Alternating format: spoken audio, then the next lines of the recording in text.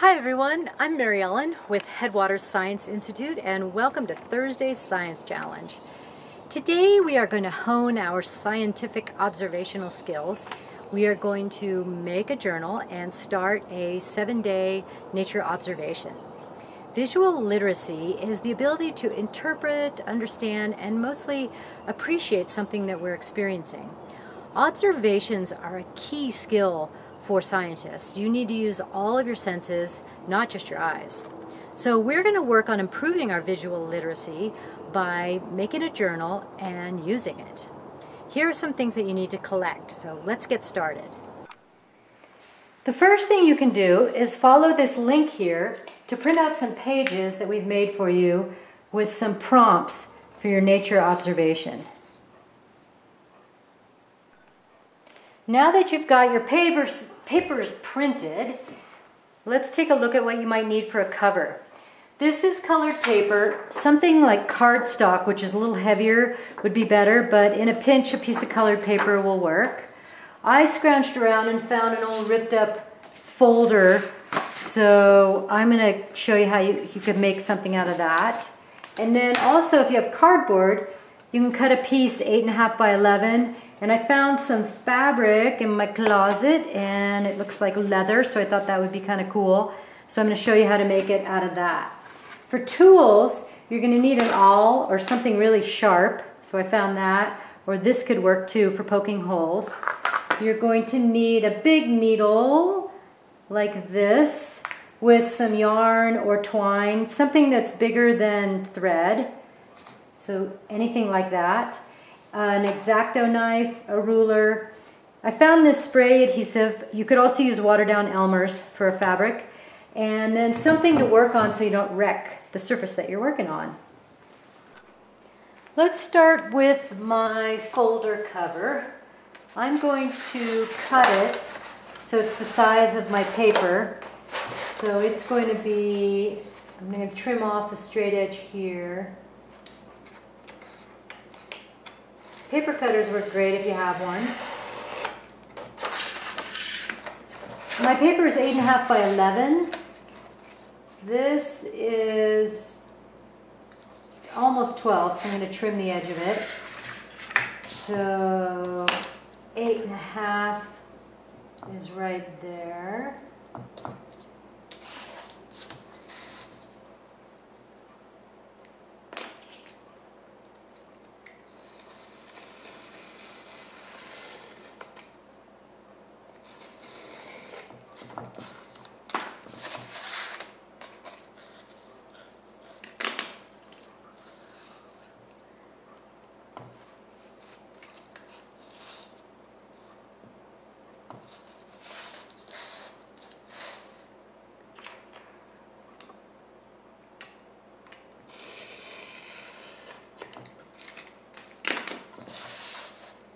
Then I'm going to measure in 5.5 inches from each side because I want to make a 1/2 inch channel down the middle that's going to be the back of my journal.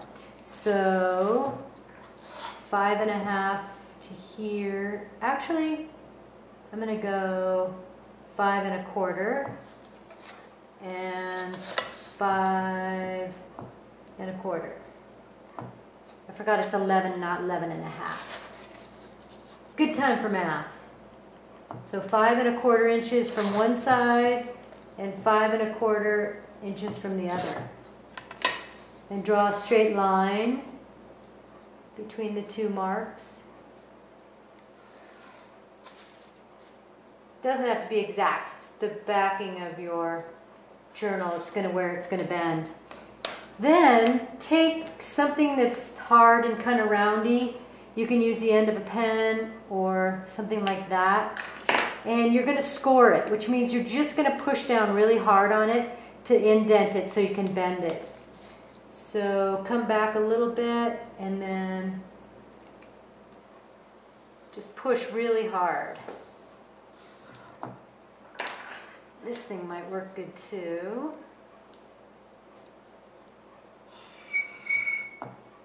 And then do it on both lines.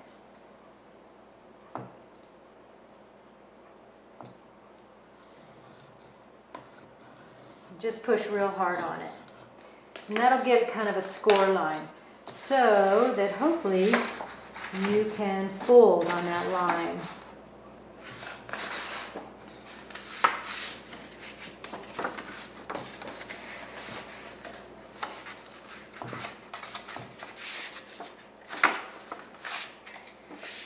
So it looks like this.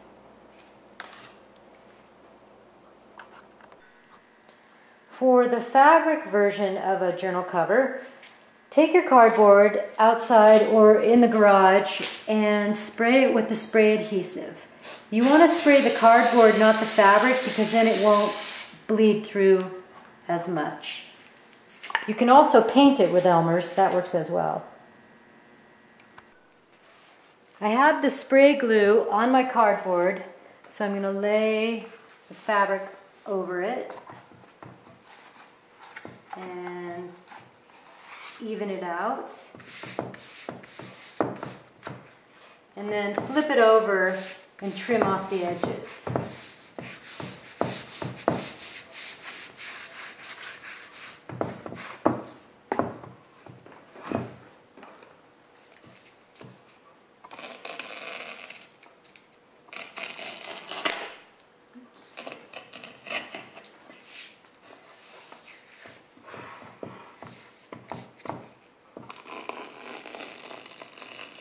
Now,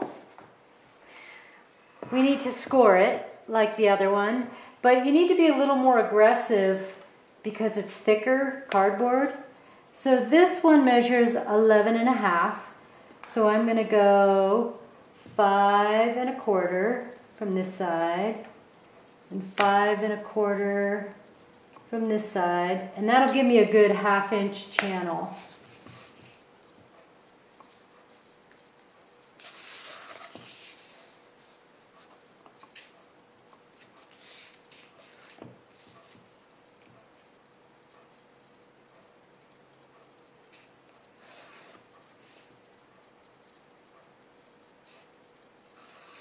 For this one, to score it, we're just going to take our X-acto knife and do a light pressure. You don't want to cut all the way through. You just want to cut this very top surface. So start easy, and if it doesn't cut, then make another one. It's a real light etch.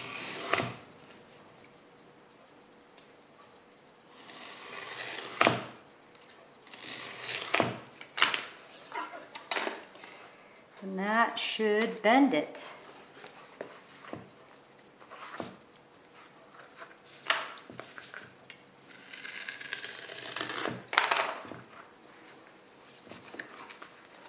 And now we have a fabric covered journal cover. Now that we have our covers made, let's put our pre-printed observation prompts in our pages. You can use blank ones, but check our link out for ones that you could also use as well. So here's the lightweight cover. I'm going to put my pages on. These clips, I forgot to mention, are very helpful if you can clip the paper to your cover. Paper clips will work as well. I'm going to find the center of my page. So my page is 11 inches, so 5 1/2 is the center. I'm going to lay my ruler down on the center page.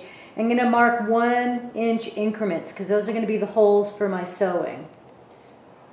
So every inch I'm making a dot. Then I'm going to take my sharp tool. If you don't have one of these, a thumbtack works as well. And I'm going to poke a hole through the mark that I made.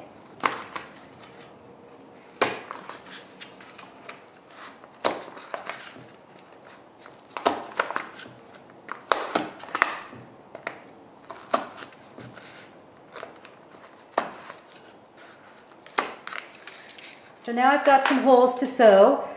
Grabbing my needle, I'm going to go down through the center one. So you pick a hole, If you want to know how much yarn, do about 2 lengths of your book.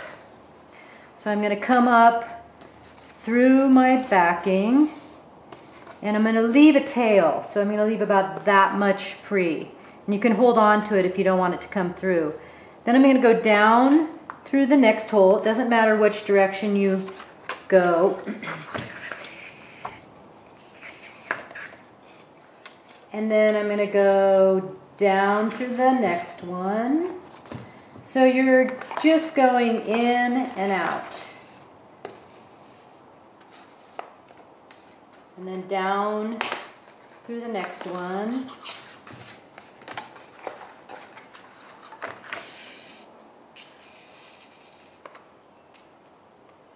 And when you get to the end, pull it through and you're just going to go back the other direction.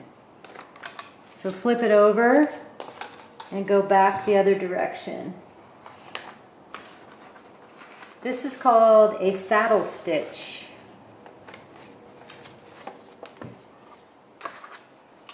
And work your way all the way back to the other end of the page.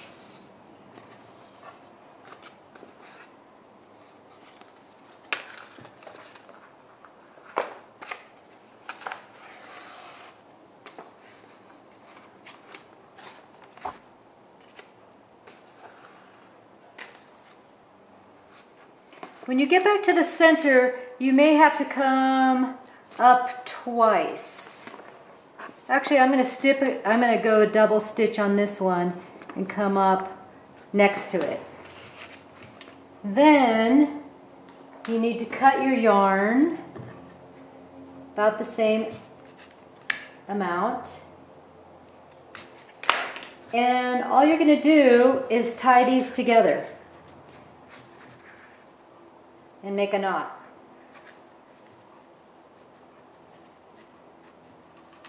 Then you can take these ends and tuck them under and trim them off.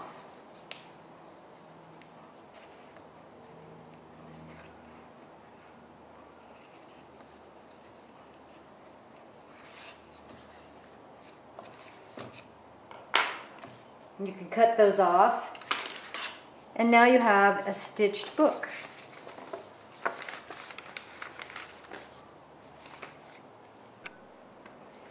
Since I have my fabric covered journal, I'm going to show you a different stitch you can do.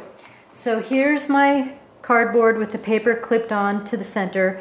Same thing, in the middle of the page, I'm doing 1-inch holes.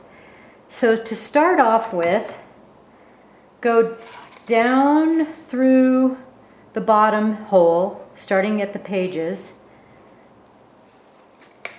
and pull it through till you have a tail like the last time.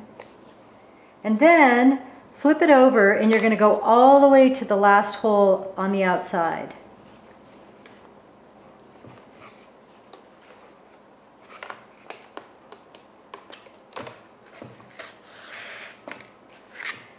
Pull it through so you have one long piece of thread or yarn with a tail. Then I'm going to go back up this hole and I'm going to go around the thread. This is called a dot dash stitch. So I come up and I'm going to go back down through the same hole, wrapping around the thread.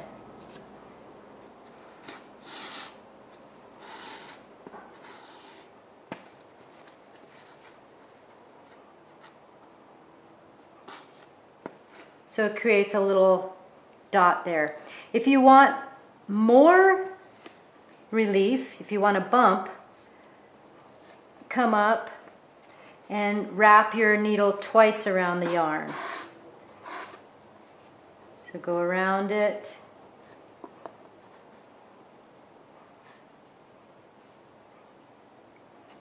And then go down through the hole.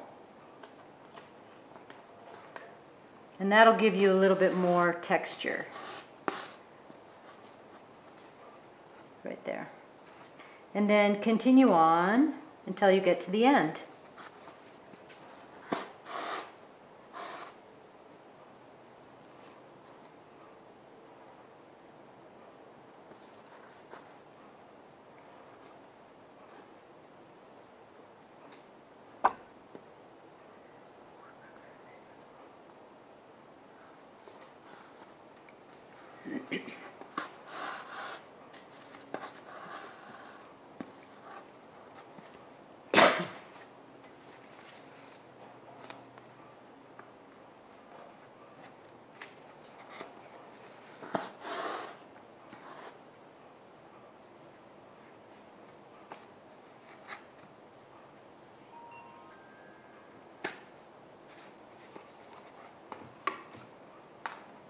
When you get to the end, you can just tie a knot. I think I'll finish this up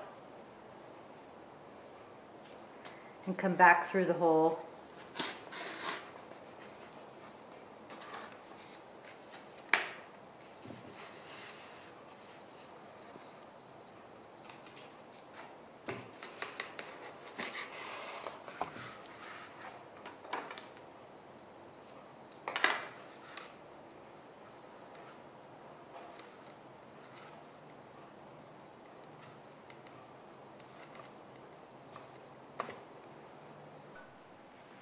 Something to do to make it easier to bend is take your paper and crease it along that etched line in the cardboard. And that'll make it much more flexible. Another thing you can do to spruce it up is add beads into this line when you string it in the first time, and each knot will hold the bead in place. Have fun with it. You can get really creative. Now that you have a journal, let's go do some observations. Plan on spending 15 to 30 minutes in your sit spot or where you've chosen to observe from. You'll want a good chunk of time to do your observing. You'll need your journal with your pages in it, a pencil, and if you have an animal or a plant identifying book, this is really helpful. So let's go get started. I'm going to choose this as my sit spot where I'm going to observe. I have a fairly deep coniferous forest right next to it, and I also have some apple trees nearby. Now that I've done my 3-minute quiet time, I'm going to start writing in my journal. We've broken down the pages into different subjects, plants and animals and ecosystems, so you can write your observations on each of those pages. It's really important to write down the date, the weather, the temperature if you have a thermometer, and the location. Anything you see or hear or smell, write it down as an observation. You can also use this side of the page to draw pictures. Pictures are just as good as words, and you can label them with different colors. This will help you for identifying something later when you want to look it up in your book. So sit back and enjoy and see what you can find. I had 25 lovely minutes sitting out there and observing, and this is what I came up with. I wrote some notes and drew a sketch. Despite seeing a few insects, mostly I heard and saw birds. So I was expecting to hear my mountain chickadee that I'm really familiar with, but I didn't hear it at all. And I heard another call that I didn't recognize. So when I caught a glimpse of the bird, I sketched it really quick here. And when I came back, I looked in my book and I found out, I think it was one of these flycatchers here. So I wrote that down. I counted the birds, and I saw more flycatchers than anything else. So here we have suggested you come up with 3 research questions you could ask. I wrote down, where are the mountain chickadees? When are there more birds, morning or evening? And then I had a question about ants. So I think I'm going to do a research investigation on birds. The next step is to go to the page that says choose a research topic. My topic is going to be birds, and my question is, when do you see more birds, in the morning or in the evening? Now I need to design my research project. How am I going to track my findings? I am going to say that I will sit 15 minutes in the morning and 15 minutes in the evening counting and identifying my birds. My data sheet will look something like this, where I put down my date, the time of day, what type of bird I see, and how many I've seen, and then any kind of notes that I noticed. The next part is the fun part. We've given you sheets for 7 days of observations. Make sure your procedures are the same for each day and write down everything that you observe. By the end, you're going to have a really good set of data. For my question, I might write my data down like this, where I put down how many birds I saw in the morning and in the evening. And I'm also planning on counting what type of bird I'm going to see in the morning and the evening. When you're done collecting your information, look at the graph in the back of the journal and see if you can plot your data on that graph. If you want to take it another step further, try taking that data and put it into a computer-generated graph like this. This helps people visualize your information easier than numbers. Good luck. If you have 5 or 7 days of data and observations, please send us a picture of it. We love this kind of stuff. And now that you're a scientist, go out and ask some other questions and see what you can find out. We need you more than ever.